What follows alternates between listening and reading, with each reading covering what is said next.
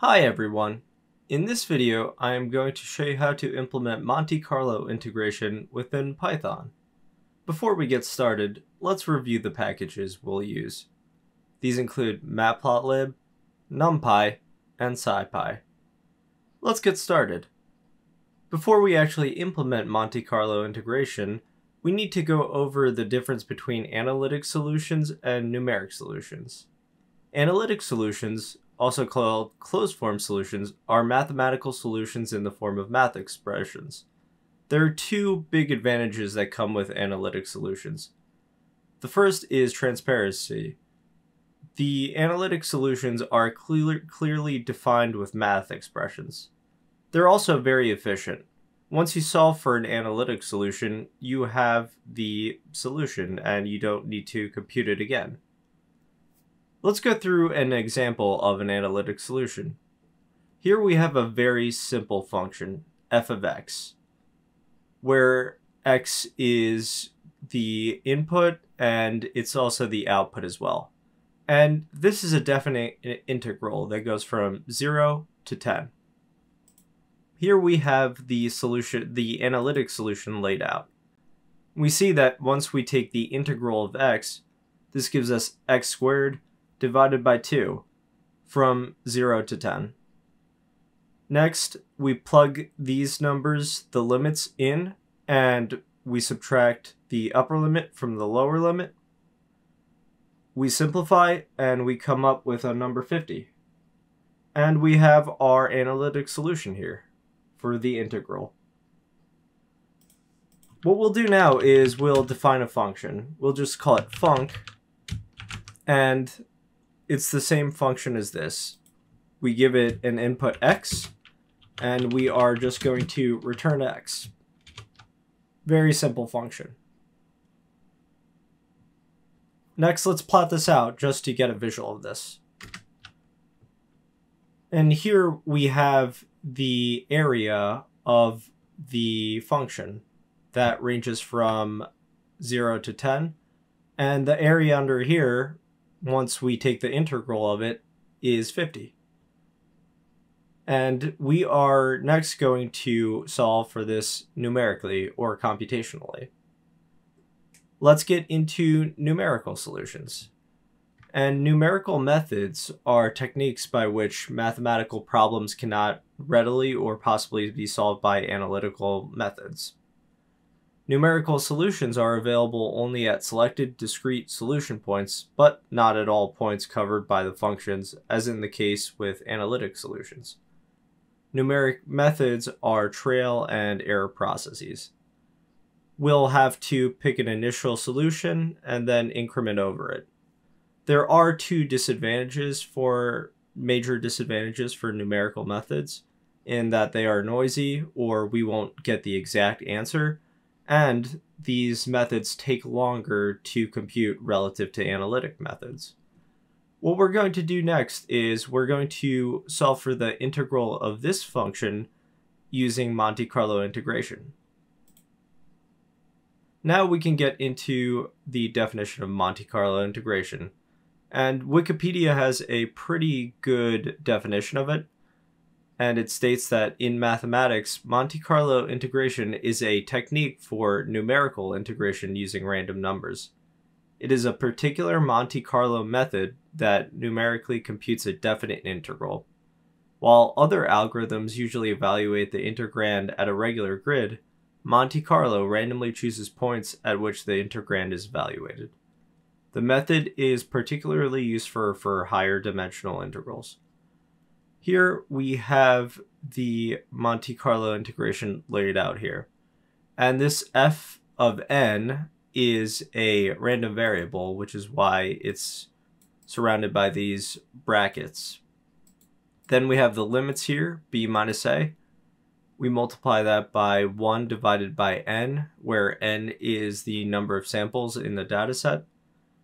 And we take that over the function. And this approximates the analytic integration. And I think this will make more sense once we code this out.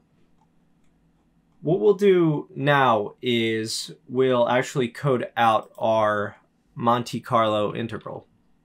What I'll do is I'll create a function. I'll call it def MC integral. And it will take in 3 parameters. First, it will take in a function. And this can be any function. The f of x could be x squared plus 2, so on and so forth. Any function can be input here. Next, we'll also put in the limits. And what I'll do here is I'll put in a default limit. So by default, the limits will range from 0 up to 1. Then, for our third parameter, I'll also set this as a default, is the sample size.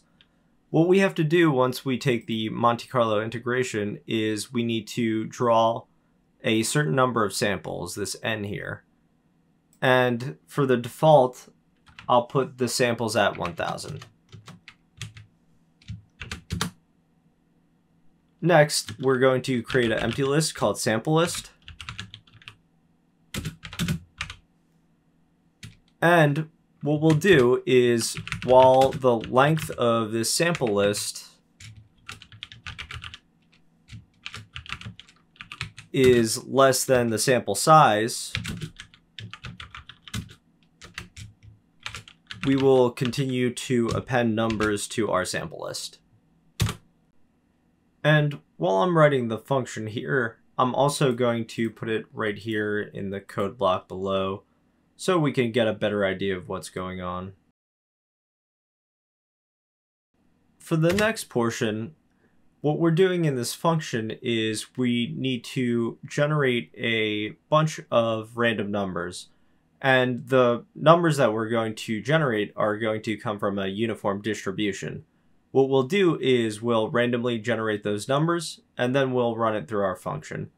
And we'll recall that our function is just simply f of x is equal to x. So the input will also be the output. Let's write that code block now.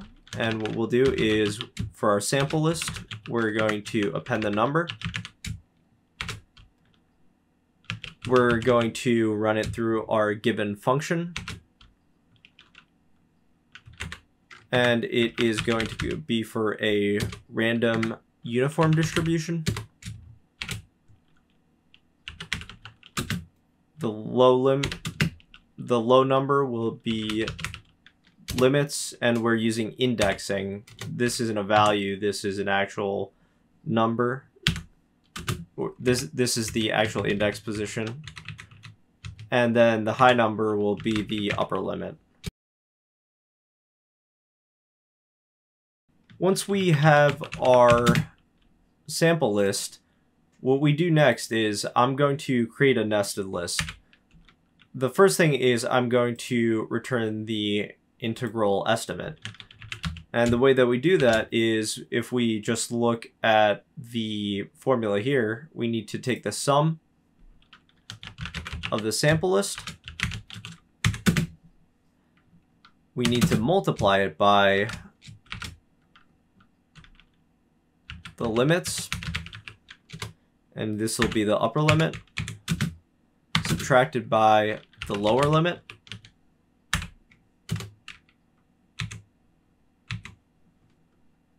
We divide that by the sample size.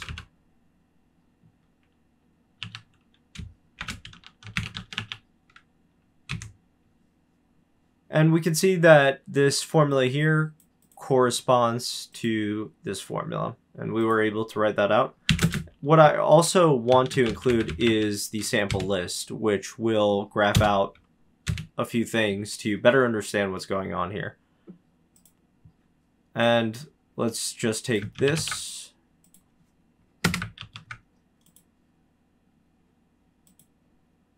and we'll just focus on this first part.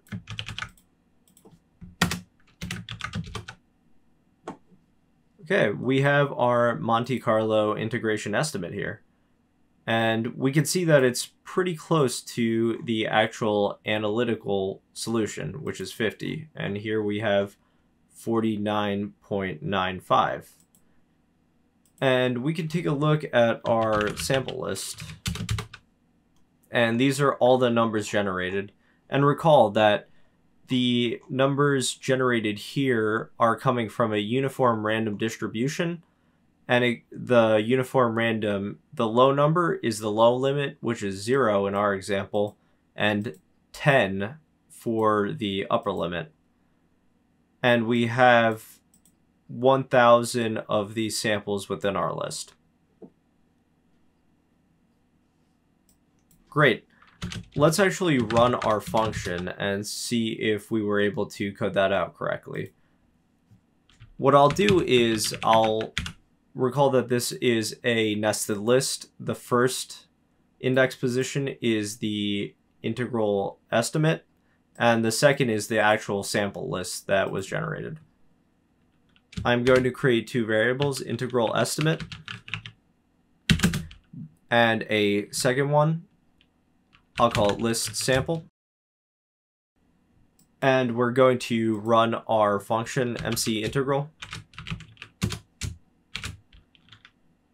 We're going to provide it the function from up top. We just labeled that as func. We need to set the limits like we did before. And it's going to be from 0 to 10.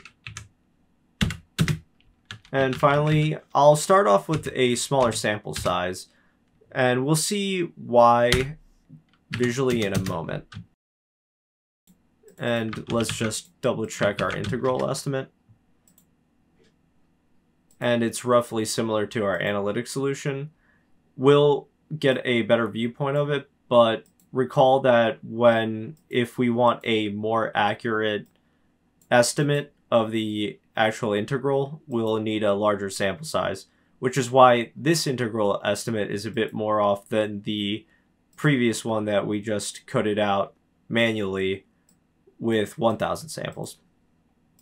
And we can actually visualize what our integral estimate looks like, and this is what this code block does here.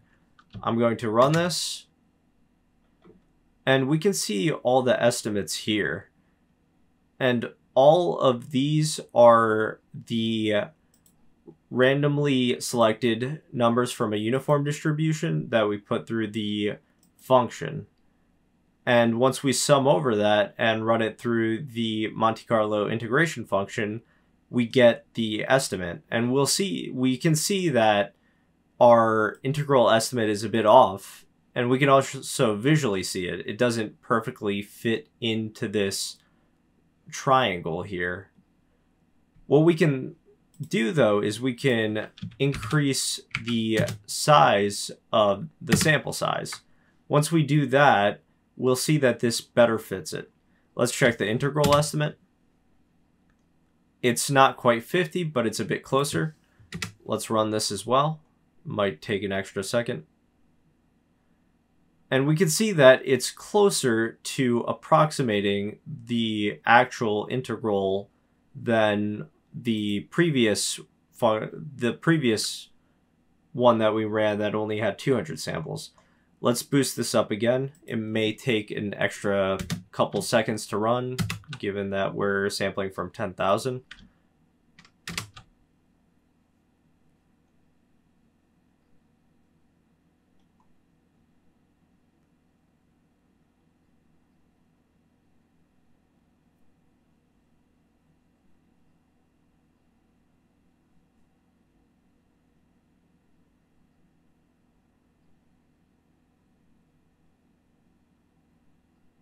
And we can see that it's even closer. It's not perfect still, and we can see some of the bars popping out, but it should do a better job. Let's run the integral estimate again, and we can see it's a lot closer to 50 than both of the previous sample sizes were that were smaller. And in reality, we would solve for this function analytically. The f of x is x, because this is a relatively simple integral to take. You just go from here to x squared divided by 2 plug in these numbers, and it's just a few lines and you can easily solve it. You know the integral here. When you want to use the Monte Carlo integration is when you have a more complex function that you may not know how to solve. And an example of this is if you've never worked with a normal distribution, then it can be daunting to take in this case, it would be Gaussian integration. And it can be a tough problem to solve if you're new to this. What we can do is we can estimate this with Monte Carlo integration if we're not sure how to solve this analytically, which is what we'll do. And just to explain, the probability density function is going to give us the probability of getting certain numbers between certain intervals, and we'll see that with the next example. And this example is from a book by William Mendel and Terry Sinchich, and it's called Statistics for Engineering and the Sciences. You can also check it out in the references section below, but this is where I got this problem from. And I'll just read through the problem just to summarize it. Numerical, a protein naturally produced in a rare tropical fruit, can convert a sour taste into a sweet taste. Consequently, numerical has the potential to be an alternative low-calorie sweetener. In plant science, a group of Japanese environmental engineers investigated the ability of a hybrid tomato plant to produce numerical. For a particular generation of the tomato plant, the amount Y of numerical produced, measured in micrograms per gram of fresh weight, had a mean of 105.3 and a standard deviation of 8. Assume that Y is normally distributed. Find the probability that the amount of numerical produced for a batch of tomatoes ranges from 100 micrograms to 110 micrograms. And we have this formula laid out here. But again, if this is the first time you've worked with a normal distribution, or maybe you've never taken a complicated integral like this, solving for it can be tough. And there's an error function involved, and there's a few ways to actually approach this. But if you know how to take the Monte Carlo integration, then you can solve for it that way. And we'll go into a z-score and actually calculating this out, but let's say that you don't know how to take the z-score either. So we'll go with Monte Carlo integration to solve for this problem. What we'll do is we'll create another function. This time I'm going to call it normdist for normal distribution. Like before, it's going to take a x input. I'm going to set a default mu parameter, and it's going to be 105.3, which is the mean for this problem that we have here. And the standard deviation, I'll just call that sigma, is 8. What I'll do next is I am going to actually code out this problem. What we'll do is I'll just code it out and then explain it.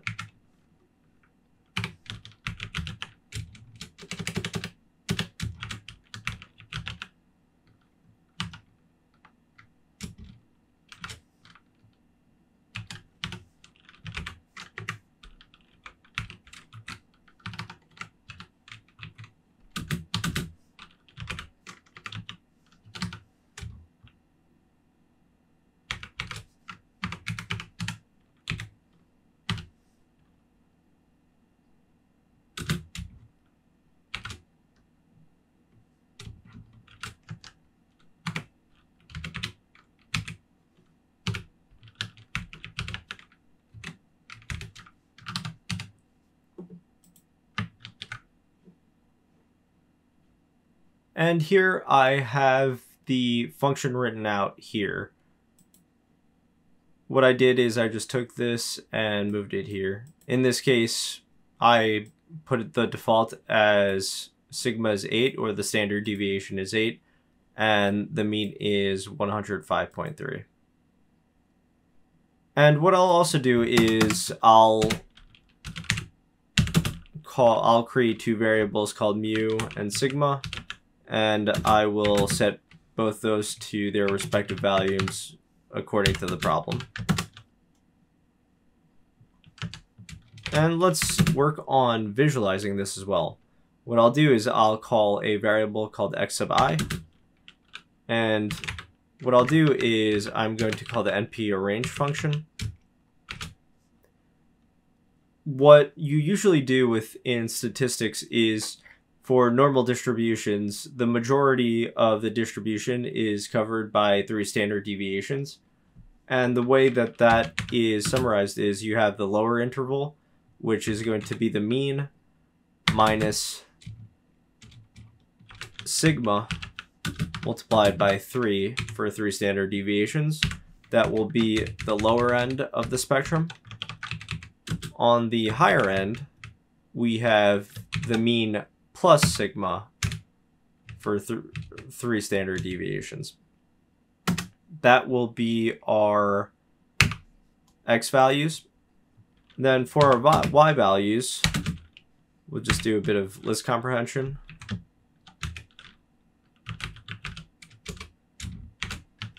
And we're going to put it through our norm dist function here.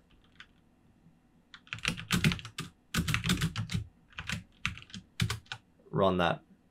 And let's plot this out and take a look at it. Great. And we can see here that we have, and what I'll actually do is I'll actually make this a bit more granular. I'll put the step in as 0.01 so we have a bit of a smoother line. Great. And what we can see here is, if you've ever seen there's a bunch of different things that this is called: a normal distribution, a Gaussian distribution, a bell curve, but this is what we have here. And we know that the mean is 105.3 and it's squarely in the middle. The majority of the Numerical for tomato batches will be in this 105.3, right around this interval. And because this is a continuous distribution, we always think of this as intervals.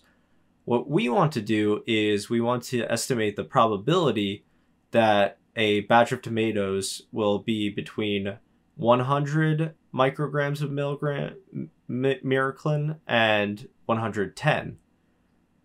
And that's when we're going to call on Monte Carlo Integration to help us figure that out. And it's pretty simple to do this, given that we have most of the tools already. And what we'll do is, like before, I'll just overwrite the previous integral estimate, or I'll call this integral estimate 2. Then I'll call this MC sample. And I'm going to run the MC integral. And I'm going to put in for a function the norm dist, the normal distribution function here that we wrote out. Then I'm going to put in the limits. In this case, our limits are going to be 100 to 110.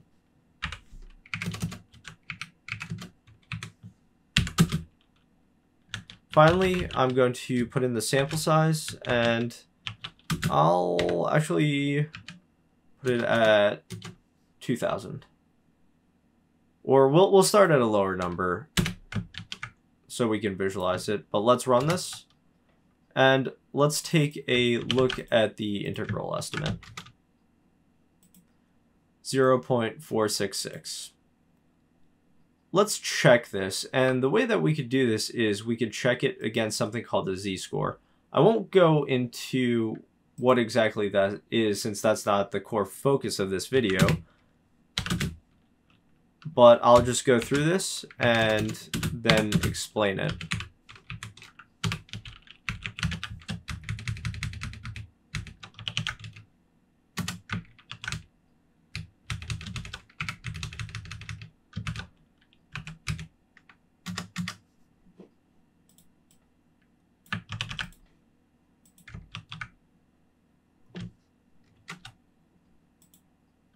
And what the z-score does is it gets us the analytic solution, and we calculate the area between those two, and it's the same as this one. So it's the analytic solution is 46.77 approximately, and our integral estimate was 46.69. It was very close, even with a relatively small sample size. What this is saying is the probability that we get a batch of tomatoes with Numerical in micrograms between 100 and 110 is approximately 46.7%, which makes sense given that the mean and it's peaked here, and we can see that a good portion of it is going to be here for the probability. And we'll also visualize this as well. And I'll just point out that I just have to do some sorting. So this isn't the same integral estimate, and it's different technically, but that's not a big deal. And what I'll do is I'll run it at a relatively small size, and then we'll increase it. And we'll see, like before, that as we increase the sample size, the estimate will get better. Let's run this. Then let's plot this out. And we can see the estimate of the probability density function here. And it's between 100 and 110 for our Monte Carlo integration. We can see it's not quite smooth, where it captures a lot of it, but it's also not perfect. If we bump this up to 500 on each side, which is 1,000 samples, and then run this, it's a lot closer to the actual answer. And what we could do also to better understand how the sample size works is we can plot out how well the Monte Carlo estimate is estimated for a given sample size, and we can subtract that by the actual analytical solution. In this case, the difference between that will be the error, and we'll see that as we increase the sample size, that error should decrease. I'll create a new list called error plot. And what I'm going to do is I'm going to say for I in range, I'm going to go up to 10 and up to, we'll go up to 10,000 samples, and we'll do it in a step of 10. I'm going to create a new variable, MC sample I, and I'm going to set that equal to the MC integral function, and I'll put in the norm distribution. The limits, that's going to go from 0 to 10 again, or 100 to 110. And the variable part will be the sample size, and that's going to be our I, which is this range. It'll first sample at 10, then go up to 20, and then go all the way up to 10,000 samples. And we just want to get that estimate. We don't want to remember that our function is going to return a nested list, and we just want the item at index position 0. And then we'll append our error plot. And what we'll do is we'll take the absolute value. We have our analytic solution for this saved already. We'll take that analytic solution and we'll subtract it by the MC sample I. And this may take a second to run. And let's plot this out. And we can see that initially, as we have a small sample size, the error, which is, again, the difference between our analytic solution, which is the true solution, subtracted by the numeric solution, is high. But as we increase the sample size, that error is going to continuously fall. And it won't be perfect because this is a random process where we're selecting numbers from a uniform distribution. But we can see that the error falls within a pretty tight band over time as we increase the number of samples. Thank you for watching. I hope that this was useful. There are a lot of references on this topic. It's very popular in STEM topics, from physical sciences, physics, and it's very important in video gaming as well. And it's a really interesting topic to learn about. I listed all the references here. You can check out the textbook that I got the example problem from on their website. And if you want to connect, you can connect with me on YouTube, LinkedIn, Twitter, or GitHub. Thanks again for watching. I hope that this was useful, and happy coding, everyone.